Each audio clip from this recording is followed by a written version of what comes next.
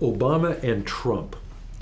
We'll probably open the film with woven inaugural addresses in some way. Yeah, the contrast will be pretty stark. It should be. So who are they? What's the difference between these two men? Well, I think there are certain similarities between Trump and Obama and people would be shocked to hear me say that. But the similarity is that they both were elected as change candidates. They both were elected with the votes of people who were alienated from Washington, alienated by what they considered to be a game that was rigged against them. But in the main, they are obviously deeply in contrast. Obama really represented hope and the notion of reconciliation, partisan reconciliation, racial reconciliation, the notion that we could come together as one American community. Trump is mining these divisions for his own political gain. He believes in dividing America. He has used his platform as a candidate and now as president to divide America every day, and he sees that as his path to power and to retaining power. And so they had wholly different ideas about what their roles were as political leaders and as presidents. Obama, from the 2004 speech on, is sort of selling, in a way, his biography as his Well, calling. I'll tell you something. When I remember when Barack Obama got the call that he was going to make the keynote speech at the Democratic Convention in 2004. And as soon as he hung up the phone, he turned to me and he said, "I know what I want to say." And I said, "What do you want to say?" He said, "I want to tell my story as part of the larger American story." And that's what the speech really turned out to be.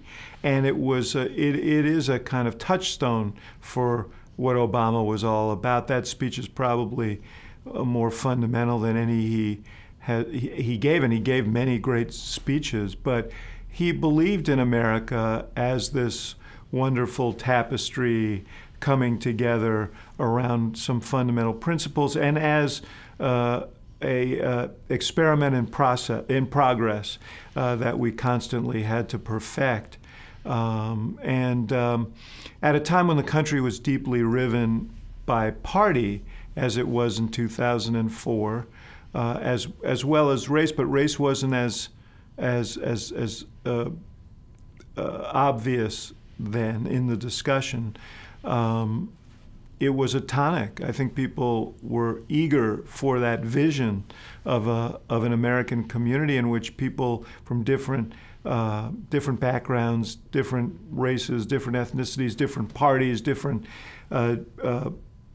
communities, rural and urban and suburban, could come together as one American community.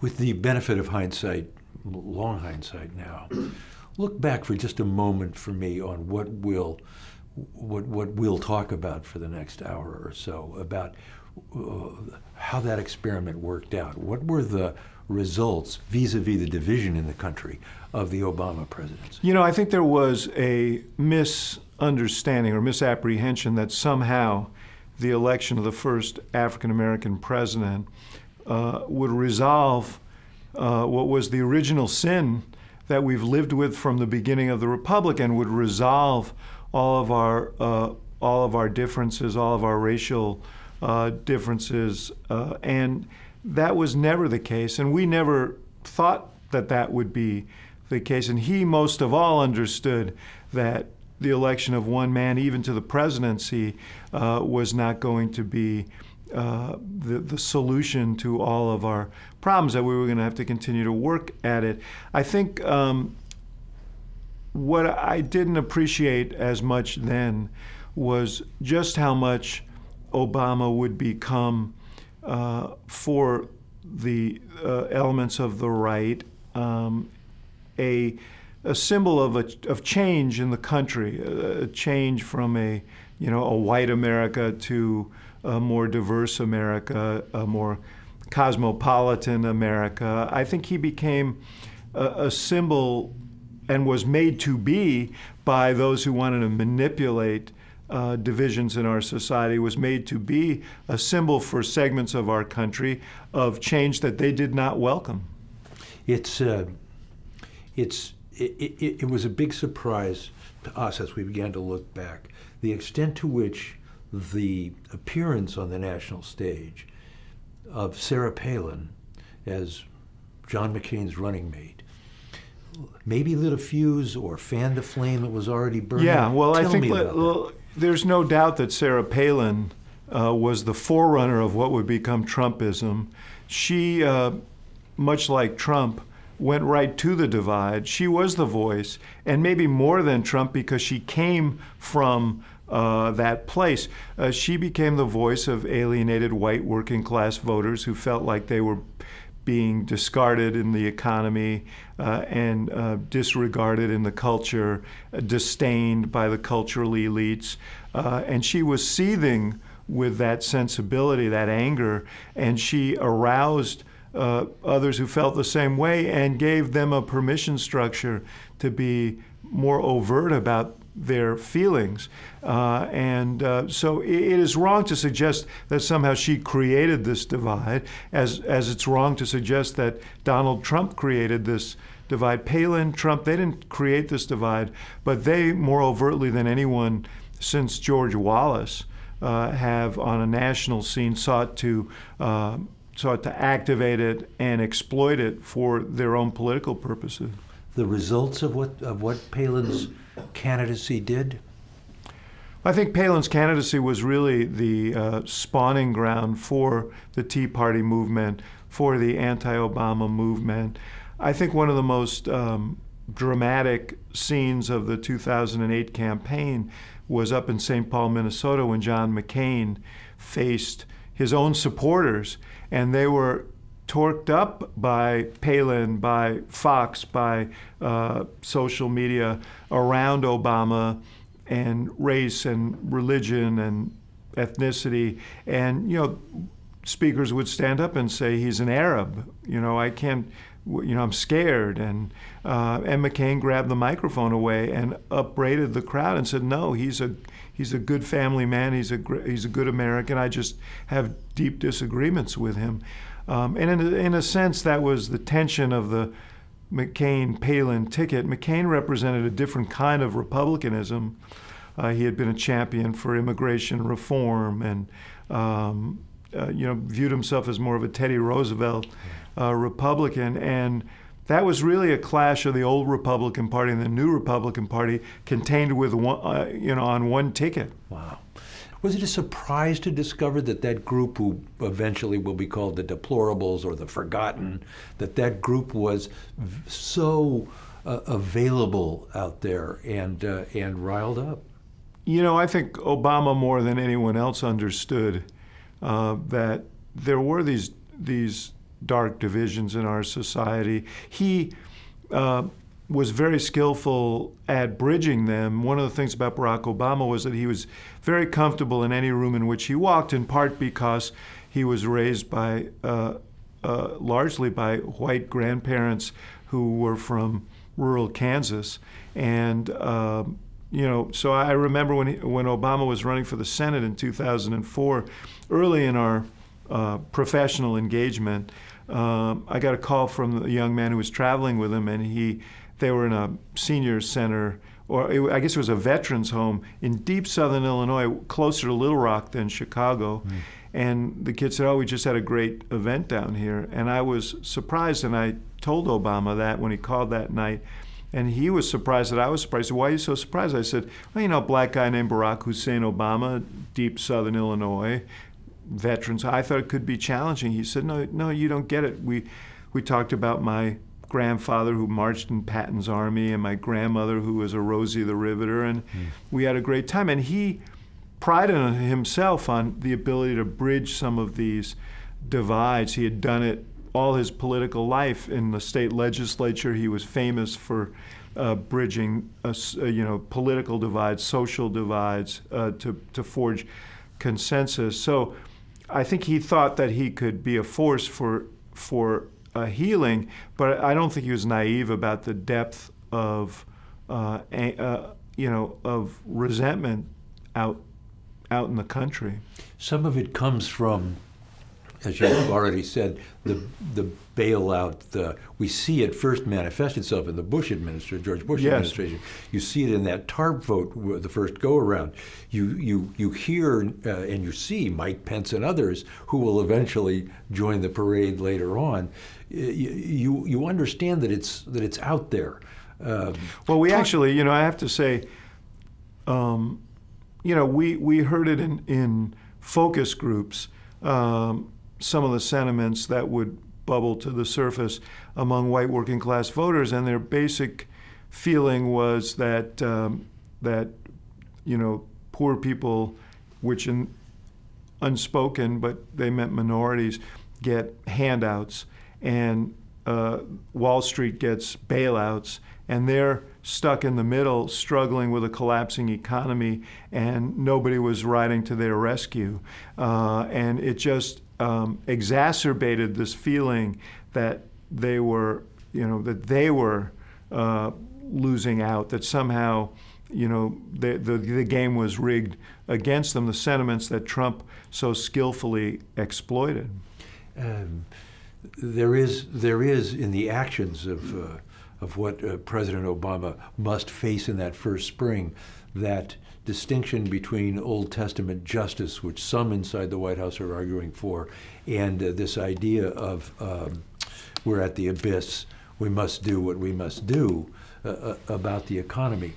Help us understand what the stakes were for the president at that moment. When we arrived at the White House, we were told by our economic advisors that there was a 1 in 3 chance that the country would slip into a second Great Depression. It was unimaginable. You thought of the Depression as something from history, not something that could happen again. And yet, there we were. And so every single day for the first few months, we arrived there with the anxiety of knowing that we were on a ledge and we could fall off that ledge. And it required that we shore up the financial system, because if the financial system collapsed, that would be what would trigger another depression. And so in order to heal the macroeconomy, we had to follow through on the TARP program, but it was deeply unpopular. We also intervened to save 2 of the American automakers, and you would think that that would be supported, at least in the places where the automakers operated, like Michigan. It was not. People felt like they screwed up the company. They made bad decisions. Why should my tax dollars go to them? Now, as it turned out, the TARP ended up making money for the Treasury at the end of the day, but that's not the way it was perceived. It was perceived as a bailout, and their sense was that the money that went to the financial institutions, to the auto industry and so on, would never be recovered. And this came at a time when people were losing their homes, were losing their jobs, and felt like they had been abandoned. And we did everything that we possibly could at that time to, the president banged on his economic advisors every day to come up with answers to the mortgage crisis and to keep people from being thrown out of their homes. The Recovery Act was aimed at trying to get the economy moving again and to get the job picture moving again. Ultimately, that all happened, but I think with a lot of people who were kind of stuck in the middle there, there is a lingering impact of the financial crisis, in part because big corporations in particular rationalized themselves, automated more, found ways to become more efficient, and there were a lot of employees and former employees who lost out in that exchange. And so, there's still deep scars from the financial crisis that has, I think, aggravated divisions that were already there. He comes to town with this idea of bipartisanship as a central pillar of the administration. Yeah. It doesn't work on the stimulus from the very beginning. The Republicans have obviously decided. Yeah. Well, let's be very clear. The president did want to work on a bipartisan basis. He had always been able to do that. That was his hallmark in the Illinois legislature. When he was in the Senate, he had very productive partnerships with Republicans from right to left on various issues. But there was a strategy on the part of the Republican Party. They understood they had taken a terrible beating in the last two cycles. Senate, House, I mean, almost a veto-proof majority of Democrats in the, not a veto-proof majority, but enough to stop filibusters. There were nearly enough Democrats in the Senate to break any filibuster. The House was a historically large majority, and the Republicans basically decided, if we join with Obama in what will prove to be unpopular measures to fix the economy, we will be complicit in that, and we will not get our seats back. So even though Obama and the Democrats were the ones who provided the votes to pass the TARP bill with President Bush just 3 months earlier to deal with a crisis, we didn't get the same level of cooperation when he became president, and resisting everything he did became a Republican strategy. And the results? Well, I think that the result of the Republican strategy of resistance in the Congress was to give rise to the Tea Party movement. The Tea Party movement was really an offshoot of the strategy of the Republicans and right-wing media to depict Obama as a socialist, as a usurper, as someone who was going to take from them and give to others. When the Affordable Care Act came along, that became a real flare point for that. There was a sense that he was going to take away health care from people and give it to undeserving people, and they beat that drum to death.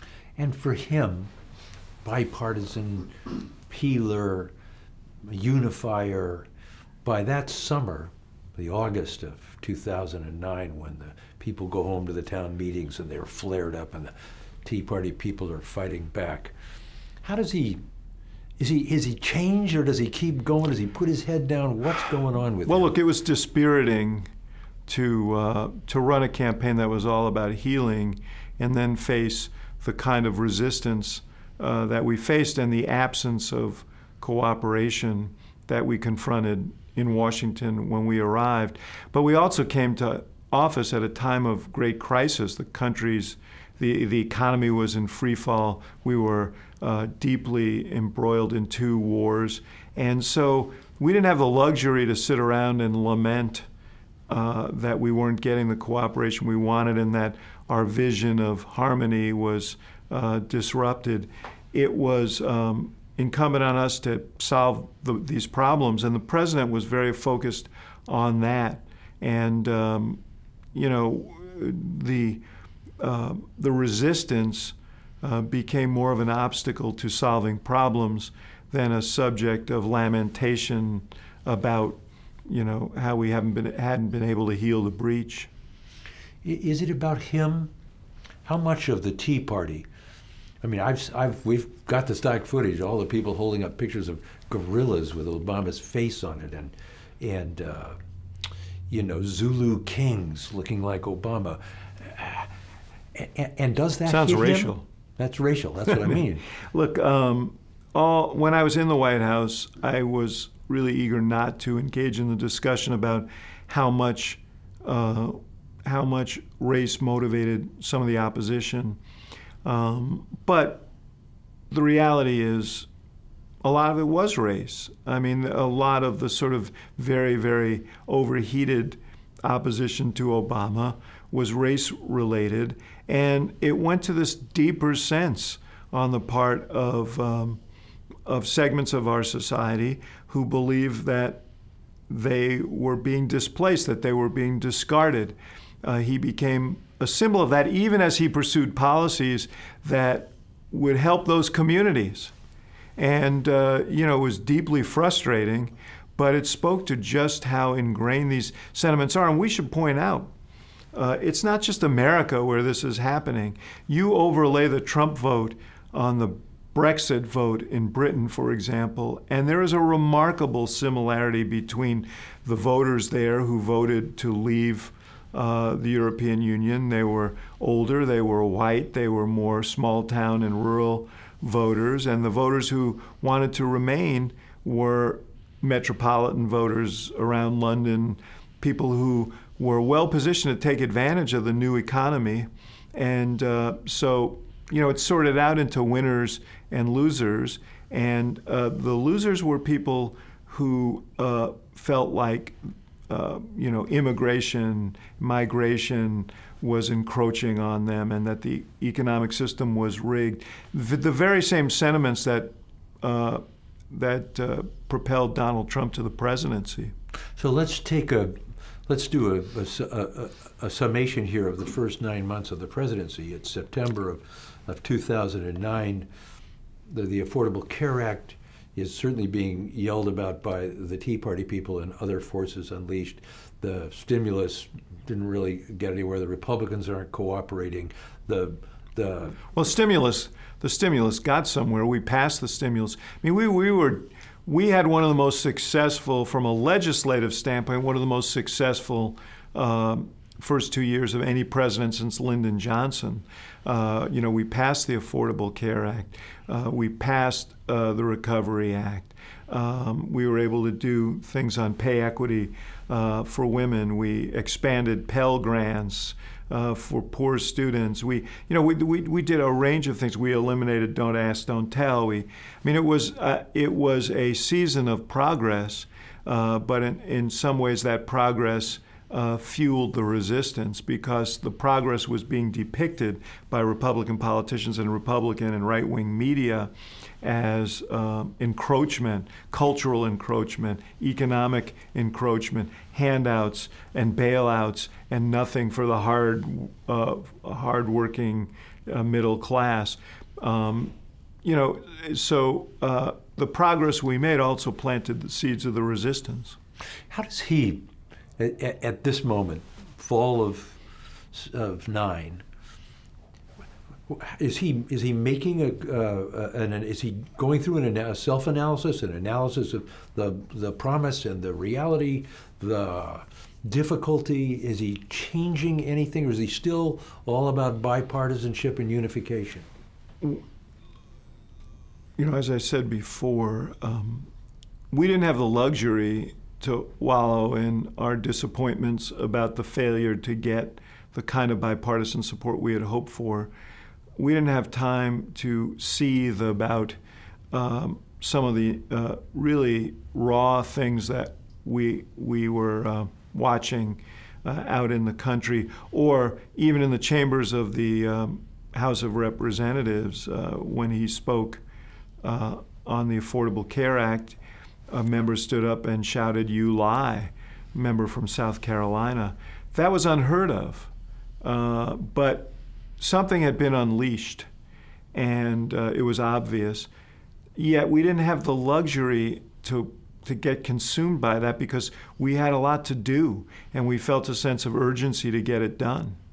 Deciding to go for the vote on the Affordable Care Act, there were a lot of people in Washington who said to him, "Don't get a vote on this. It's one-party vote. For a big social program, you must have, even if it's 2 Republican votes, get them." Why did he do it in the face of those warnings? You know, in the summer of 2009, I was very conflicted on the Affordable Care Act because I was his political advisor, and I understood how much political currency it would take to pass that law. Yeah. On the other hand, I'm the father of a now adult child with a chronic illness, epilepsy, and we almost went bankrupt when I was a young reporter and trying to support my family because her insurance wouldn't cover the medications she needed. They were quite expensive. And I couldn't switch insurance policies because she had a pre-existing condition. So I knew how badly the system needed reform, but my job was to protect the president. And he said, well, what are we supposed to do? Put our approval rating on the shelf and admire it for the next 8 years? Or are we supposed to draw down on it to try and solve some of these really big, intractable problems?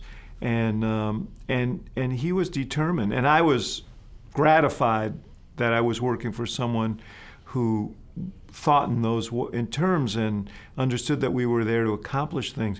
In the summer of 2009, I walked into his office with polling data, and it was clear we were losing altitude because of the Affordable Care Act. I didn't want him to change course, but I wanted him to know that, you know, we had some challenges. And I went over the numbers with him. We were standing in, I'll always remember standing in the middle of the Oval Office. And he said, yeah, but I just got back from Green Bay. And I met a woman 36 years old. She had 2 children. She was married. They had insurance. But she has stage 4 breast cancer. And now she's worried that she's going to die and leave her family bankrupt because she's hit her lifetime cap. And by now I felt him pushing me out of his office. We stopped at the door and he said, that's not the country we believe in, so let's just keep fighting. And every time it looked like the Affordable Care Act was going to fail, he insisted that we move forward. And after Scott Brown was elected in Massachusetts, which seemed like a death knell for the Affordable Care Act, he said, we're going to regroup. And we're going to get this passed. And we started emphasizing other issues for a few months while Pelosi worked, because what it meant was the House did not want to. I don't want to get into the weeds, but the House did not want to pass the Senate version of the Affordable Care Act. It didn't have a public option. They felt it was inadequate. They felt it wasn't generous enough in its benefits. But after Kennedy lost, we lost our 60 votes in the Senate. It would need to break a filibuster. And so the House would have to accept the Senate bill, or there would be no bill at all. And Pelosi, and we were 20 votes or more short. And we worked closely with Pelosi, who quietly, masterfully assembled the coalition over a period of months to pass the Affordable Care Act. And we would have far preferred to have Republican support. We spent 6 months trying to get Republicans on the Senate side to support the bill, and many flirted with us about it. But one of them was very blunt. They said, look, McConnell has made it very clear there's not going to be any cooperation on this. And if you can get 10 others to come with me, I'll go, but I can't go by myself. And it was a very frustrating period. But ultimately, the president was faced with a choice. Pass the Affordable Care Act, help tens of millions of Americans, do away with those lifetime caps, do away with the prohibition on pre-existing conditions, and a lot of other good, or stand on the notion that it had to be done on a bipartisan basis, knowing that it wouldn't, and that given the current polarity in American politics, that we might never be able to solve some of these big problems in the foreseeable future. And he chose to solve the problem, or at least to move forward on it. And in terms of the division in America that we've been talking about, the effect of an all-Democrat Affordable Care Act, the near-term meaning over the last 9 years or whatever it's been, or 12 years, 5 years, the result? Well, there's no doubt that the fact that we had to move forward on a partisan basis on a number of the things that we did in the first couple of years when we had Democratic majorities was an irritant, helped polarize and harden positions in part. And I think this was Mitch McConnell's genius. He understood that if they held firm and resisted everything that they could polarize in a way that might help them politically. He was very much invested in propagating those divisions and blaming them on the president. It's like in sports when someone throws an elbow and the person who gets the elbow throws one back, and that person gets called for the foul. You know, but McConnell was, you know, diabolically clever in promoting division as a strategy, and then Donald Trump took it to a whole nother level. You've walked right into the next sequence, which is the birthers and the rise of birtherism and the idea that, let's cut to the end of the story, the idea that the President of the United States stands in a press conference where he passes out his birth certificate. Yeah, I'll tell you what, Obama was very resistant for the longest time because he was resistant about releasing his birth certificate because it was an indignity. It was untoward to question his citizenship, his legitimacy, and ultimately he did it because it was an obstacle that we had to do away with. Large numbers of Republicans shockingly believed because they'd been told Fox had been beating this drum, Donald Trump had been beating this drum, others had been beating this drum. That there were a number of, there was a significant percentage of Republicans who questioned whether the president was actually a citizen, and at the core of it was less about whether he was a citizen than whether he was legitimate. That there was a question. The question behind birtherism was, should a black man occupy the Oval Office? I mean, really, that's what birtherism was about. Right. It was about race, pure and simple. And Donald Trump knew that when he picked it up. He saw it as a way of inflaming and developing a racial base for himself in American politics.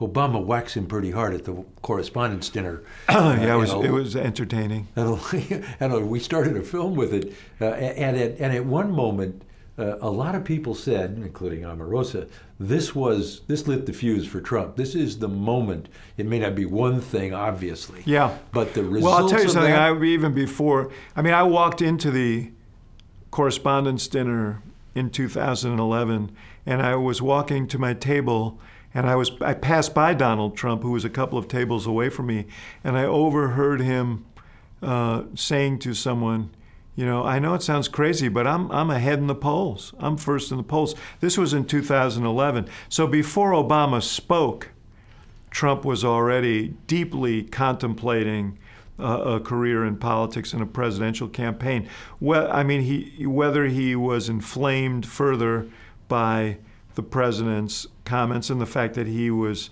roundly ridiculed at that dinner, I don't know. But Donald Trump, his ambitions didn't need all that much encouragement. He had been talking about running for president since the 80s. And he was looking for an opportunity, and his opportunity was race. His opportunity was division. His opportunity was mining resentment.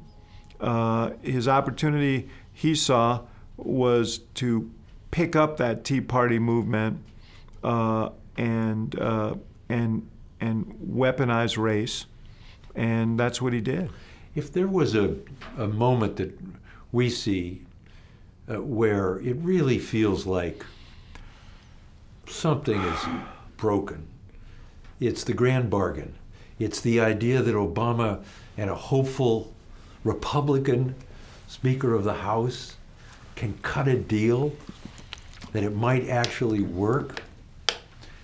Yeah, the problem with the grand bargain is that let me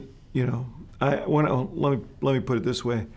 I was once sitting in a meeting and Obama asked why we couldn't do something to secure the Social Security system deep into the future, and I said, because it's hard. Finding that compromise is hard, and I said, and hard things are hard. That's why. This is hard, and Washington doesn't like to do hard things. When I left the White House, I actually gave him something for his desk that said, hard things are hard. But we really saw that when we came to the grand bargain. The fact is that there were a lot of Democrats who did not want to vote for cuts in Social Security, Medicare, so-called entitlement programs. I don't like to call them that, because most Americans see them as social insurance programs. And you know, Republicans in the House were dead set against voting for tax increases. So even though there were people in the room who agreed to that, they didn't necessarily represent the thinking of members whose fundamental mission, or for many of them, is to get reelected. And it was hard for Republicans to support tax increases. It was hard, and there were significant tax increases in that plan. It was hard for Democrats who had been campaigning for decades against Medicare cuts, Social Security cuts, to vote for curtailments or alterations in those social insurance programs. And so at the end of the day, it was ill-fated. In a way, it's an example of the division in the society coming to Washington in a way it hadn't done in a palpable way. That's the Tea Party Congress. That's the freedom. Yeah, but you know what's interesting about that particular issue, the grand bargain, is that you know, Trump campaigned on a pledge not to cut Social Security and Medicare. He obviously supported, you know, one of the largest, perhaps the largest tax cut ever. We now are looking at deficits in the $1 trillion range and more for as far as the eye can see. So those people, those Republicans in the room, represented a Republican Party that doesn't exist anymore. You know, or maybe just the Republican Party that cares about deficits takes a hiatus when there's a Republican president. I mean, that could be. But, you know, Donald Trump suggested when he ran for president that somehow he could restore balance to our fiscal situation. As president, he's shown absolutely no interest in it. And in fact, he has deeply, deeply intensified the problem. When President Obama runs for re-election, it's the break the fever phrase that he uses. Thinking we've watched a lot of his speeches, a lot of his performances. He's a much more aggressive, much less hope and change and feel-good unifier out there. Yeah. What's up? We faced a different challenge in 2012. And it stood to reason that we would. We had, you know, if Barack Obama had come to office, I got so many things on my mind, I can't get them all out. You know, in March of 2009, after several exhausting months of dealing with all these economic problems, the wars, we were in California on a trip, and I remember chatting with Obama, and I said, you know, it really would be nice to find out what it would be like to be here if we didn't have these massive problems. And he laughed and said, don't kid yourself, brother. If we didn't have these problems, we wouldn't be here.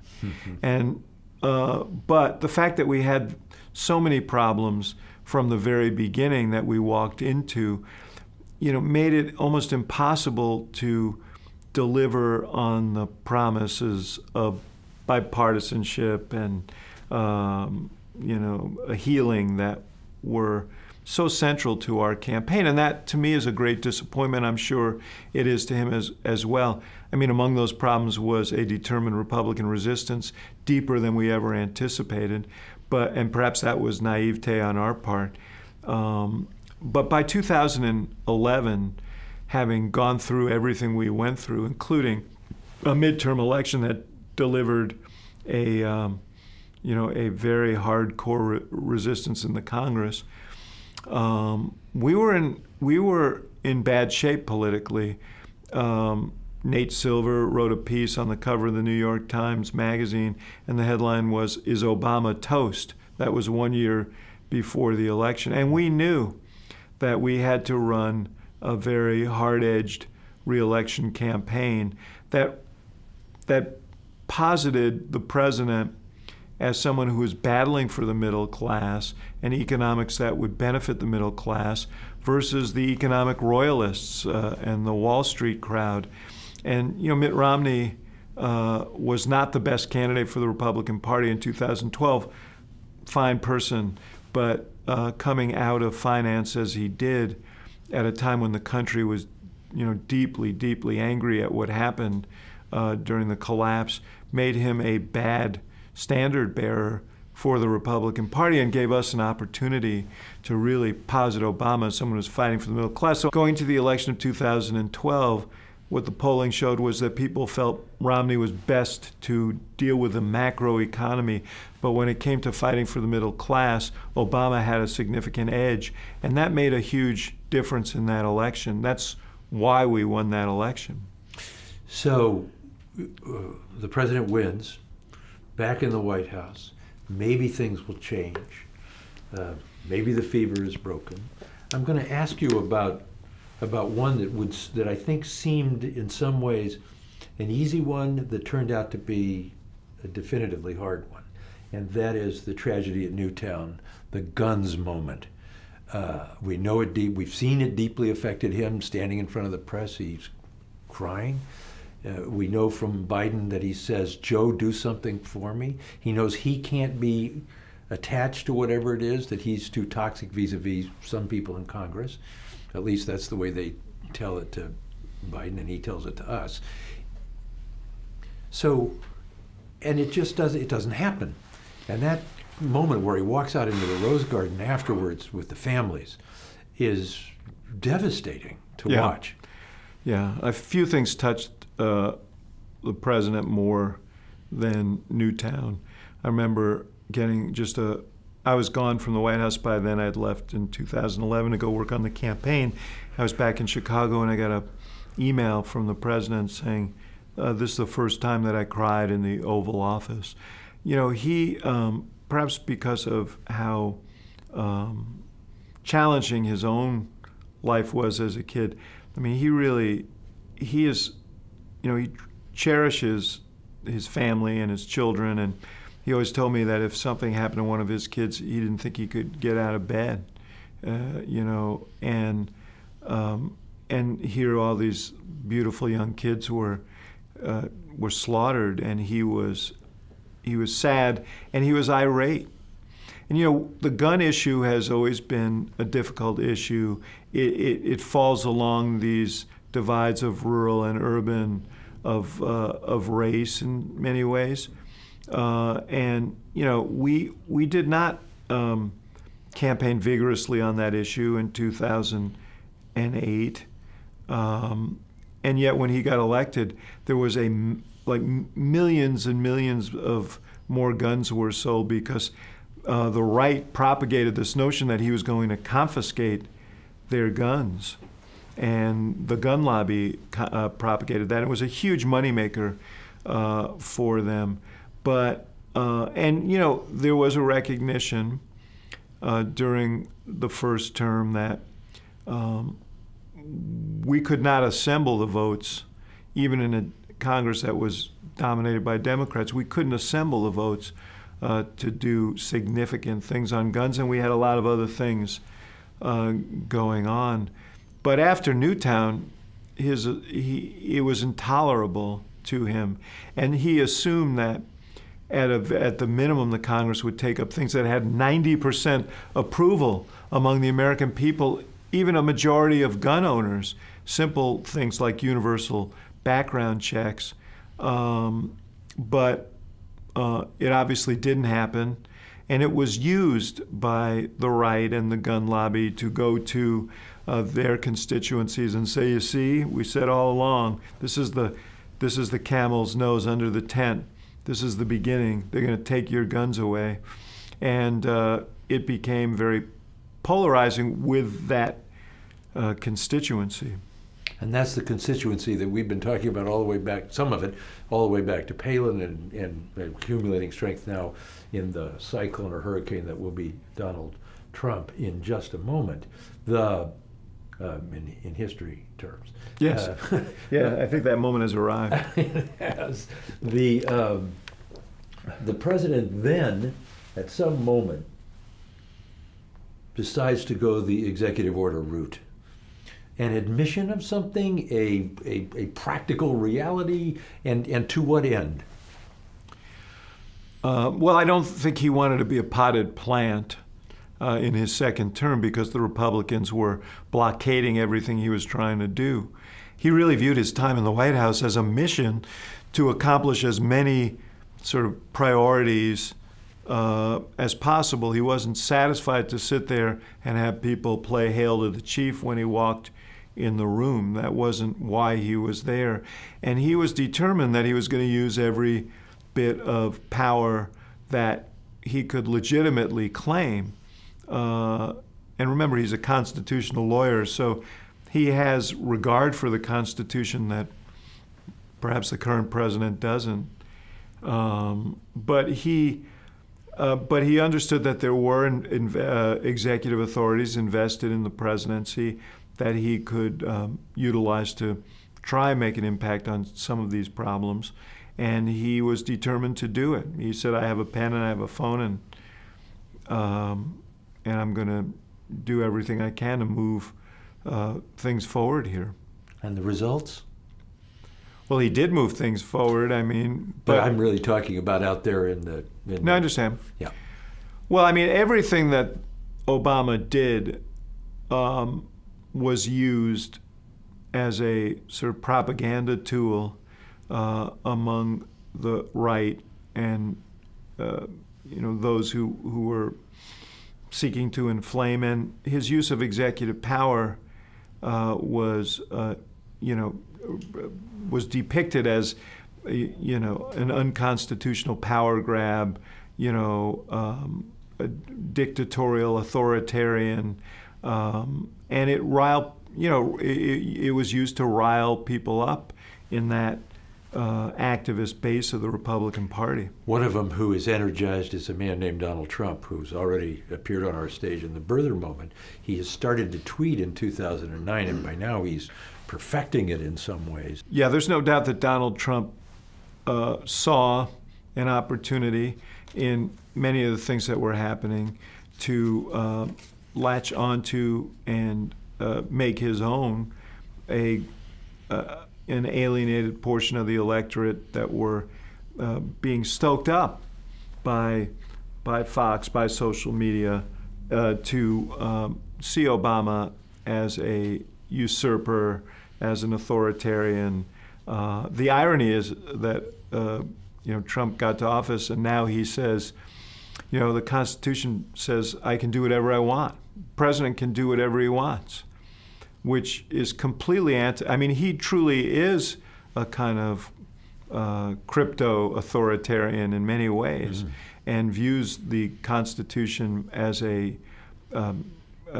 license to trample over rules, norms, perhaps even laws. But back then, he was deeply offended by even the most modest of executive orders and used it as a tool to inflame. We talk in our film a lot about, we've interviewed others about yes. around the racial moments, Trayvon Martin, the Beer Summit. Let's take ourselves to Charlestown. Yes. And you've talked about race as a hard one for Obama. One of the great scenes that we've ever used in a film is him singing the Amazing Grace moment. Yeah. Especially if you've been through all of that with yes. Take me there. Well, again, that was after I was there, right. But I know that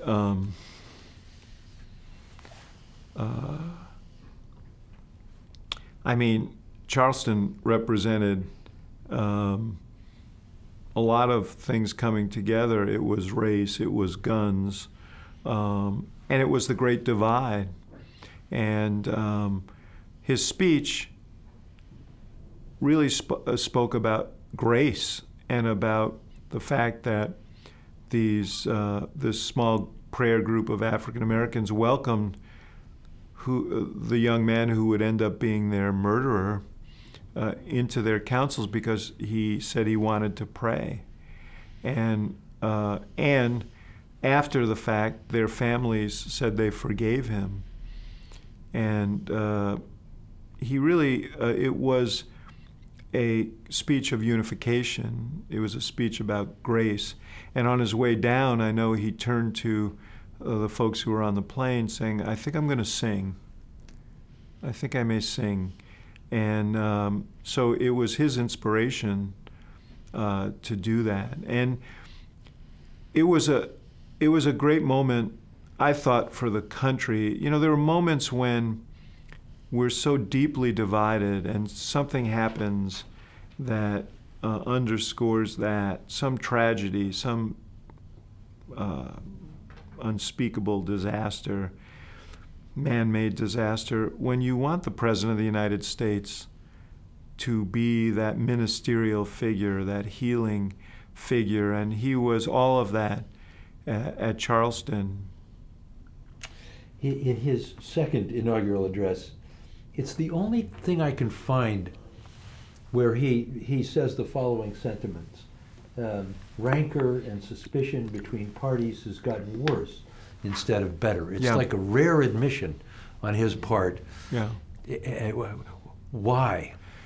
Well, sometimes you have to acknowledge the obvious. I mean, it was very, very clear that we were more polarized on a partisan basis by the time he stood on that platform for his second term. That division, that polarization was very much the project of the Republican Party. And one of the insidious and diabolical elements of that was that they understood that the core of Obama's appeal was that he was a healing figure. That's why he got elected.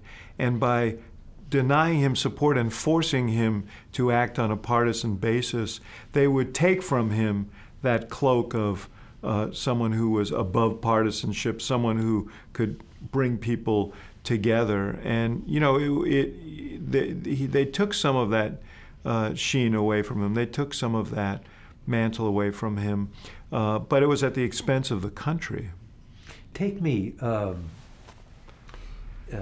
into his zone for just a moment as he watches Trump vanquish 16 other Republicans, as he watches Access Hollywood happen and Trump survive, as Bannon's project of Juanita Broaddrick and Paula Jones sitting next to Trump at the second debate.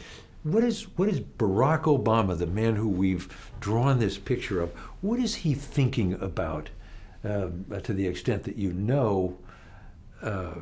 What are you thinking about when you watch the rise of this man? Let me speak to what I was thinking about. I suspect he was in the same place.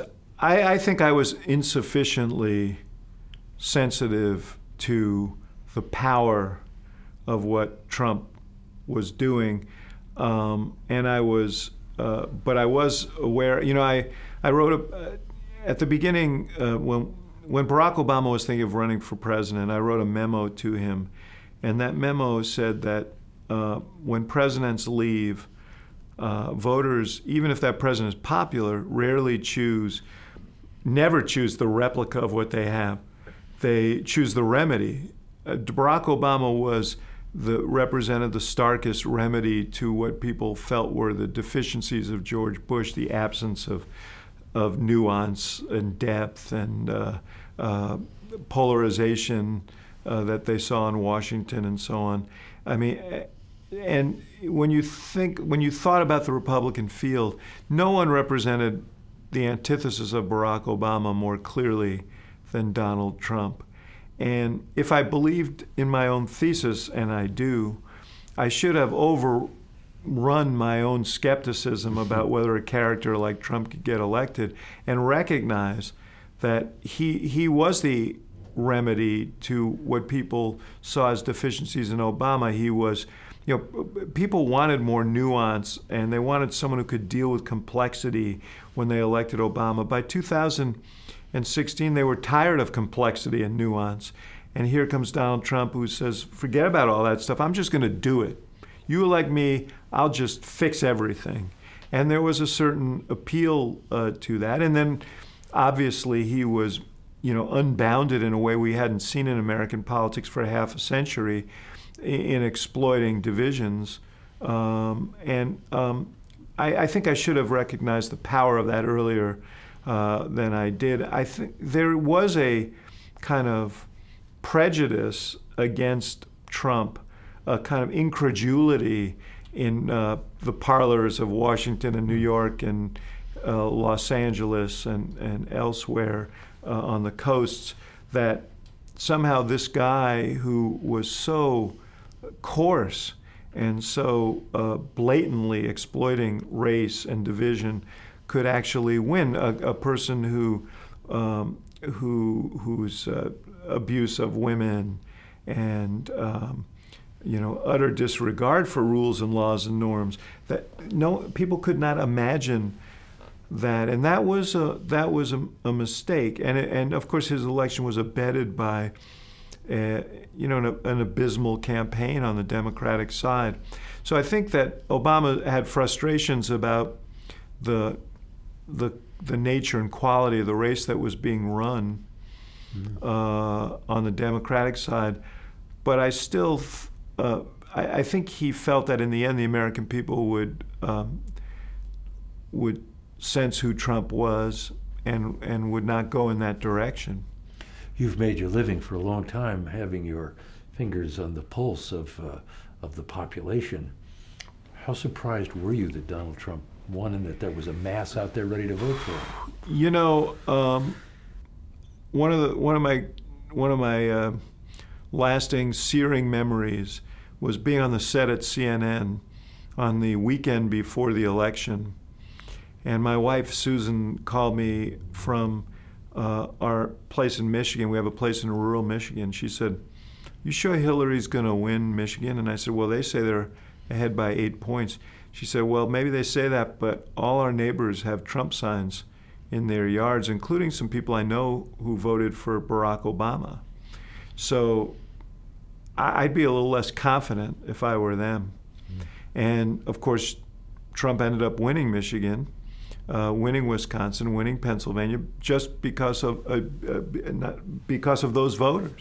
Trump ended up winning Wisconsin, Michigan, Pennsylvania, in large part because of voters like my neighbors in Michigan. And it really struck me how siloed we were, how much we couldn't hear each other. My neighbors in Chicago were incredulous that Donald Trump could win, and my neighbors in Michigan were totally convinced he would.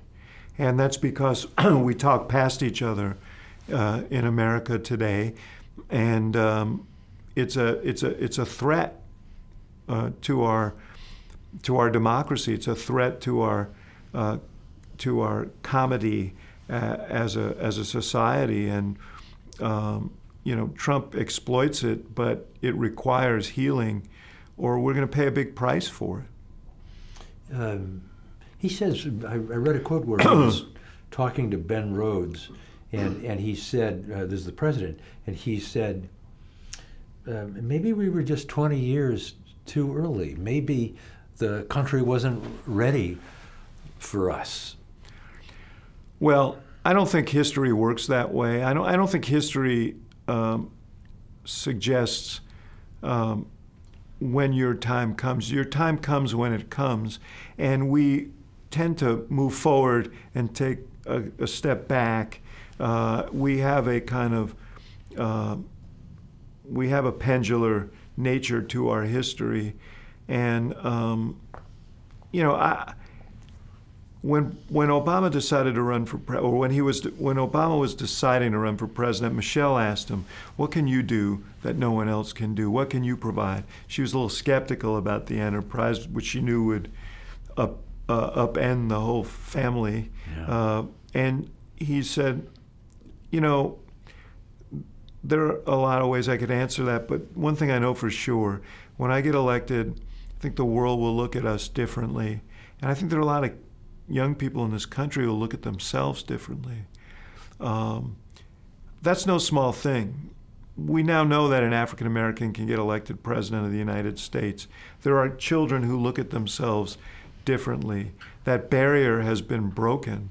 That doesn't mean that we've resolved the fundamental divides in our society, and in some ways it's brought them to a greater boil, and Trump has exploited that. But it was still important progress. And the next time an African American runs, and we have several people of color running for president now, and you don't hear this discussion as much anymore about, well, will America accept them?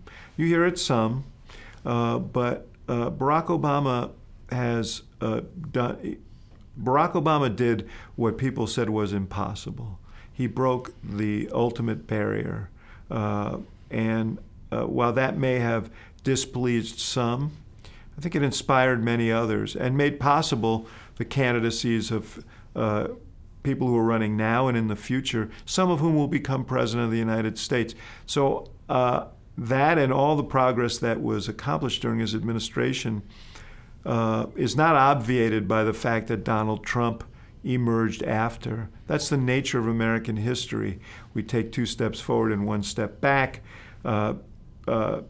Actions cause reactions, but the election of Barack Obama still represents a proud chapter in American history, and I think a foundation for future progress.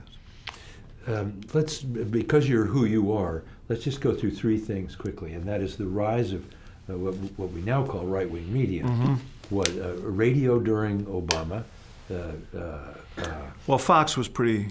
Fox for sure. That's the last question. Okay, then Twitter, then Breitbart. So let's through the decade.